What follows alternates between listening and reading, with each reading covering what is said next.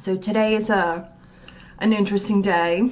I always like to share my aha moments when I have private client sessions. Things that come up during a session that are just, ooh, they're like gold. They're like gold nuggets. And so today we had a really cool gold nugget about manifesting. And so here's the thing that I hear a lot from people, and that is, in order to manifest, you have to bring in the feeling, step into that emotion, imagine that it's already here, it's already happening. And that is actually one way to have that actually happen. The other part is, or the other side of that coin is, what do you do if you can't feel it? What do you do if you're sitting there and you're trying to manifest clients and you can't feel it, or it comes up blank, or you have no emotion there, or you can't visualize it, right? So that kind of like, you get to that point and you're just like, well, I guess I can't manifest it because I can't see it, right? So here's the thing that kind of came up, right? All of those tools that you're taught, I don't care who taught them to you, even if it's for me, all of those tools that you were taught are tools. They're ways in which to help you get into a feeling vibration in order to get you into an emotional vibration, right? In order to raise your vibration so that you can become an energetic match to the things that you desire. So if you're having, a launch, or you're working on clients, or you're trying to manifest something and it's not working, and you're going to your tools and your tools are like not working, or you're trying to manifest the emotion of the outcome of having all these clients come up and it's not working, or you're trying to imagine yourself standing on top of the stage and giving your speech to other people and having them all receive you, and that's not working, right? You can't raise your emotional level or your feeling level to that place, or in some cases you just totally go blank, right? Like there's just nothing there. Then what do you do, right? Because if manifestation is all about aligning your inner vibration with the way your soul perceives, thinks, and feels about your circumstances, then how do you change that? How do you get those vibrations to work for you? How do you think and feel things that just aren't there? So we have a trick for that, actually. So there's, which was really kind of cool when they came up today. So the first thing is, and it works for a lot of people, is doing visualization and imagining yourself stepping into that future you who's already has it, and bringing in those emotions and visualizing the audience or your clients or whatever it is.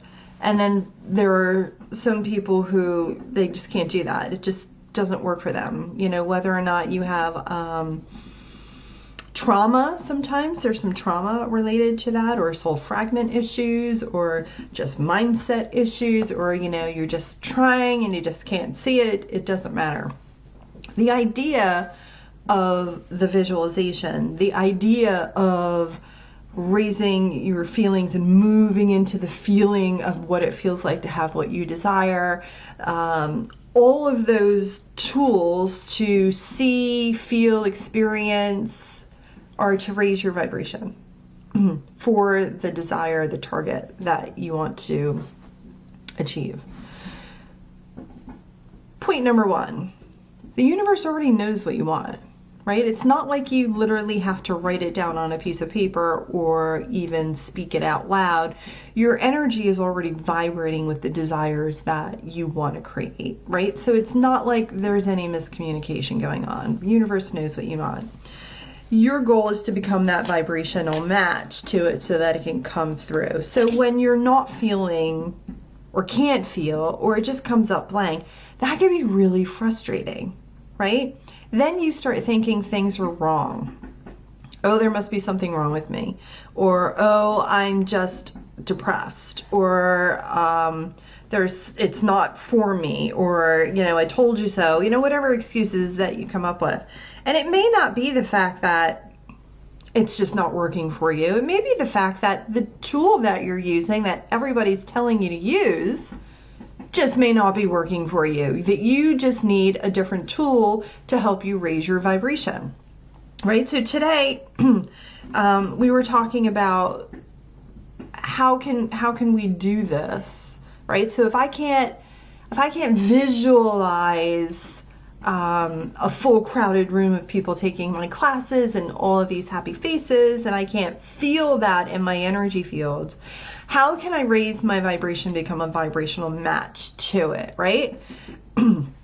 And how can I feel good, right, in order to match that energy? And it came in so clear, and I was just like, it was so cool, right? So if the universe knows what you want, then all you have to do is raise your vibration, become a match to it. So what if, right, we have a lot of tools over at ElizabethPfeiffer.com, and what if is one of those tools in a lot of our programs, but in this case, what if you got yourself in the zone of feeling good, high vibes, dancing around the room, right? So what happens when we play music that we really like, right? If you play music that motivates you, if you play music that moves you, if you play music that invites you to get up and dance or sing, and you're doing that around your room, you are moving your energy. You are moving your vibration. So what if you switched up your tool and you sat for a minute and you thought about what it is that you wanted? Maybe you wrote it out. Maybe you journaled it. Maybe you did a visualization and you just weren't able to get there. Turn on your music. Turn that on. And as you're dancing around the room and you're raising your vibration, your energy is expanding. Your emotional field is expanding. You're starting to feel the music. You're starting to sing. That energy is reverberating through your entire body, and you become a match to the things that you want to create. So here's the other thing that came in with it. Do not be attached to your manifestations, right? So it's kind of like when you do the visualization and you see 20 people, right? Getting your energy to be an energetic match to 20 people is not about focusing on the 20 people, right? That's attachment. That's like, I'm going to manifest these 20 people and this is what I'm going to focus on and it's the only way that it's going to come in and all that. That's just like tunnel vision focusing. That's tunnel manifestation, right? Because you're only focused on one thing. And so trying to get your energy in the appropriate vibration to be the energetic match to that without the attachment of having it to come that way is a little bit more tricky. So the idea behind that is really sitting behind the energy of what you want. Make that decision in your head as a target, right? This is my target goal. But be unattached in the vibration of it. So adding the music piece to it, right? So if you write down what it is that you want and what your goals are, and the whole visualization and trying to feel into the future doesn't work for you, get up, turn on your radio, and just start dancing around the room thinking about your manifestation, right? Jam into whoever it is that you jam and thinking about putting yourself in that energy of woo, high vibes, whatever that is.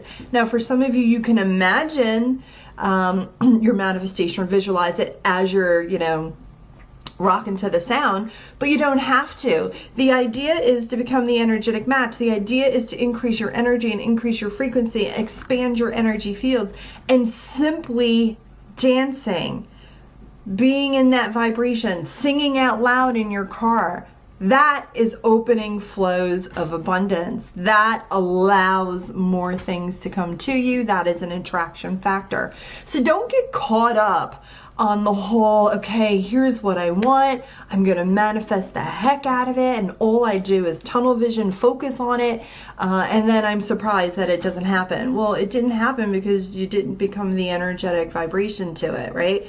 Your visualizations, your feeling into it, just wasn't happening. So if you get caught up in that, switch your tools, try something different. And today, for one of my clients, what came in was music. It's such a simple thing, right? And we do it every day. It doesn't cost you anything to turn on the radio or to plug in your iPhone.